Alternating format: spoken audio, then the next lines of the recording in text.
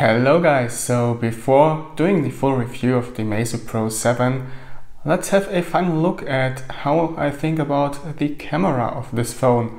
So as you probably know, the Meizu Pro 7 boasts the same camera setup as the Meizu Pro 7 Plus does.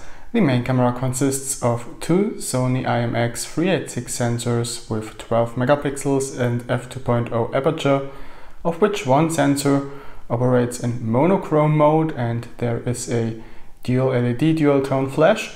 And on the front camera we find a 16 megapixel front shooter, but as with the Meizu Pro 7 Plus, you don't have to use the front camera. You can also do selfies with the main camera by using the secondary info display on the rear.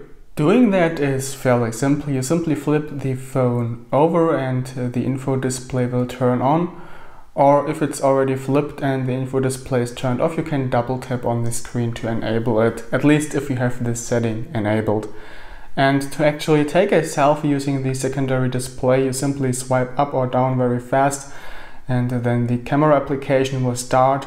You can take either pictures in blur/bokeh mode, or you have a beautify and a normal mode. To close this mode again, you simply swipe down or up again.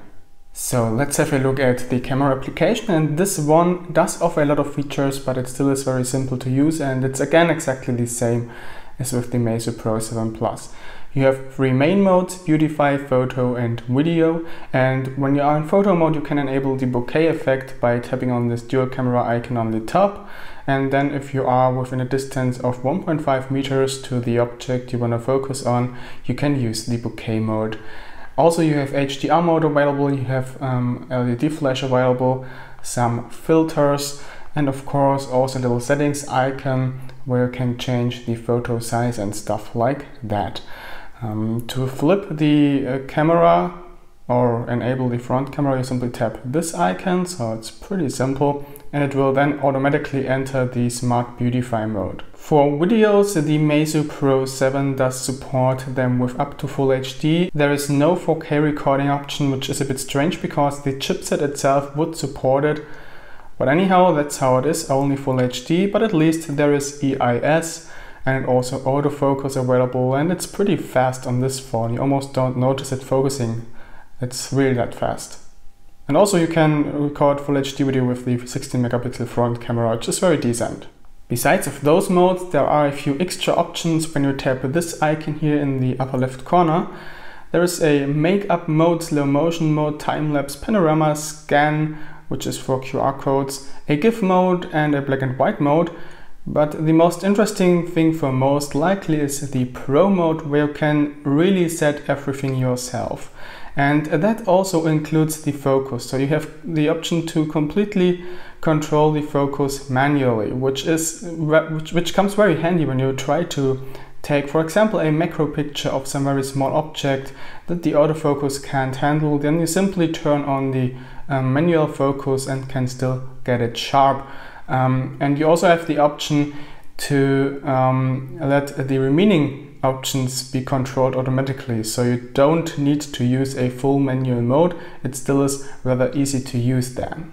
Regarding bugs, the camera app of the Meizu Pro 7 unfortunately shares the same issues as the Meizu Pro 7 Plus, which means that it is a bit buggy and unstable. And the thing that annoys me the most and happens most often is that when you have the camera app running in the background, you're doing something else, putting it into standby, carrying it around in your pocket, then take it out again to take another picture, run the camera application from the background, it sometimes happens that the focus doesn't work anymore. Right now it does, but like out of 10 tries, like 4 to 5 attempts will fail, and then you need to force close the camera app using the app switcher and open it again, and then the camera application will work as usual. And also when using the bokeh mode frequently, it sometimes happens that the bokeh effect doesn't work anymore. It will then look awkward or doesn't apply the bokeh effect anymore, or you can't open the pictures afterwards, and this also needs to be fixed using a camera application restart or even a reboot of the phone. So those instability issues are kind of annoying, and I really hope they will fix those issues finally. Right now they didn't. So enough looking at the camera application. Let's now have a look at actual camera samples taking on the Meizu Pro 7. So this one has been taken during some nice hiking using the Meizu Pro 7. As you can see, it looks really good like on the Pro 7 Plus. We've got a lot of detail, really good natural colors, and as you can see, this picture has been taken during very good weather conditions, so we had bright sunshine there. And yeah, it's just a really nice and well-balanced picture that even looks gorgeous on a large screen or when zooming in. So yeah, camera-wise, the Meizu Pro 7 performs about the same on daylight pictures like the Pro 7 Plus. Here is another gorgeous photo taken from something more close, a nice tree with beautiful color reproduction. I mean, those colors here do really pop, very intense but still very natural. It really looked like that in nature, maybe not as intense, but still this color intensity looks really beautiful, and I really like this picture. And here is another picture of some beautiful fall leaves, this time even closer but also some far away, and as you can see, the amount of detail in this picture again is really good. You can see every single leaf, and colors do look just gorgeous, and also the dynamic range here is just top notch. Really nice picture here.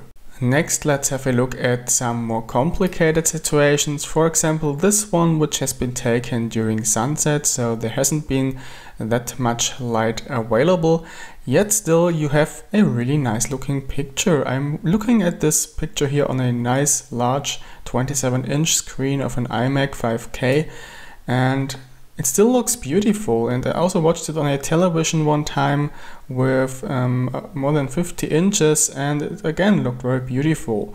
The amount of noise is very low. You again have pretty good detail there. So yeah, really nothing done bad here. But even when you take a picture with direct sunlight, for example this one, the results still look really good. This one has been taken using the HDR mode, and despite holding it directly into the sun, I still have a pretty clear and detailed picture with just minimal lens flare. Maybe a bit of a fogginess inside the picture, but nothing overly disturbing. I think the picture still looks rather beautiful. Let's zoom in a bit to check out the detail, and as you can see, it still is pretty good. So yeah, it performs pretty nice even during complicated lighting situations. But what about low light photography? Well, let's check out some samples of this one. So for example here, this one has been taken free-handed, so without any tripod and with automatic settings. There has been no manual settings, no long exposure or anything like that, just a normal picture, point and shoot.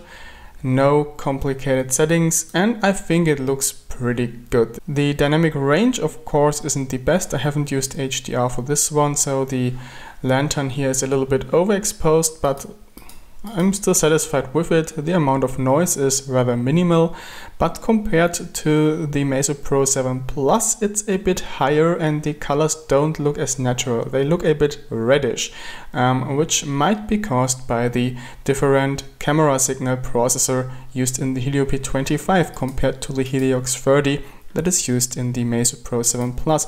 And you can also see this when doing long exposure pictures using a professional setup. For example, this one. This one has been taken using long exposure for about 8 seconds and a tripod. And as you can see, like on the Pro 7 Plus, we get a lot of detail and a very low amount of noise, but the colors look a bit reddish. I can show this to you by opening up a sample of the Meizu Pro 7 Plus. I did the exactly same picture with this phone. Let me just look it up. Here we go, Meizu Pro 7 Plus. I took lots of pictures with this one. There we go. This is the very same picture taken on the Meizu Pro 7 Plus.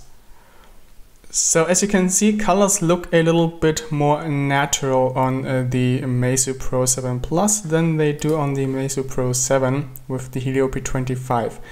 The detail is a little bit better.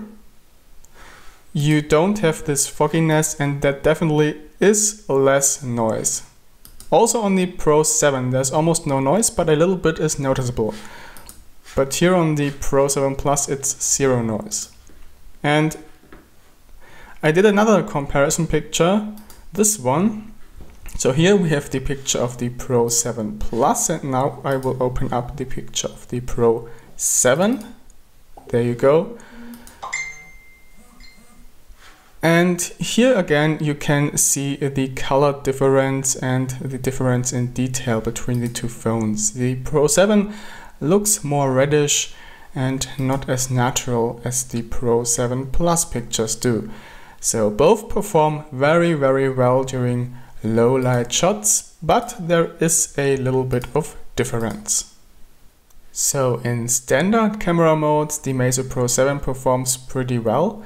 But what about bokeh mode? As you remember, the Meizu Pro 7 Plus had some issues there. Basically, the bokeh effect was really nice looking, but it always had issues getting complicated structures right. It often applied the bokeh effect to the wrong areas of the picture, and sadly, that's the case for the Meizu Pro 7 as well. Sometimes those pictures look really nice, as you can see here, but often it screws them up. For example, on this one. This looks just shitty. This one is pretty good. Look at the bokeh effect in the background. This looks really nice and realistic, but again it didn't get the contours of the front objects right. Also on this one, much better there, but still some issues here. This one looks pretty much perfect. Nothing done wrong here. This one looks pretty much okay too. And also this one, except for this area here. So as you can see, the bokeh mode performs very well with simple objects without any complicated contours, but as soon as it gets more complicated, the algorithm will struggle to apply the bokeh effect to the right areas of the picture. So hopefully they will be able to improve this with time. The next thing to have a look at are pictures taken using the front camera. So for a 16 megapixel front camera, this one is disappointing, just like the one on the Meizu Pro 7 Plus was. It is far behind a OnePlus 5 or a Xiaomi Mi 6. As you can see, the colors just don't look very nice. They are washed out, and the amount of detail is just really bad on this front camera, considering it's a 16 megapixel shooter. But on the other hand, it doesn't matter that much, since you can easily take selfies with the main camera using the secondary info display. So it's really not the worst thing in the world that this front camera doesn't perform so well. What we of course should have a look at as well are videos. As I said in the beginning, those are recorded with Full HD only, no 4K available. The quality is okay, it's not the best. The detail could be a little bit better on landscape situations, but for close-ups and macro recordings the quality is really okay. And what's quite impressive is how fast the focus is. It pretty much focuses immediately, and you almost don't notice it focusing. There is no jumping or anything like that, as you can see, and the video also is really smooth. So yeah, landscape quality could be better, but besides of that it's pretty good, and the audio quality actually is fairly acceptable too.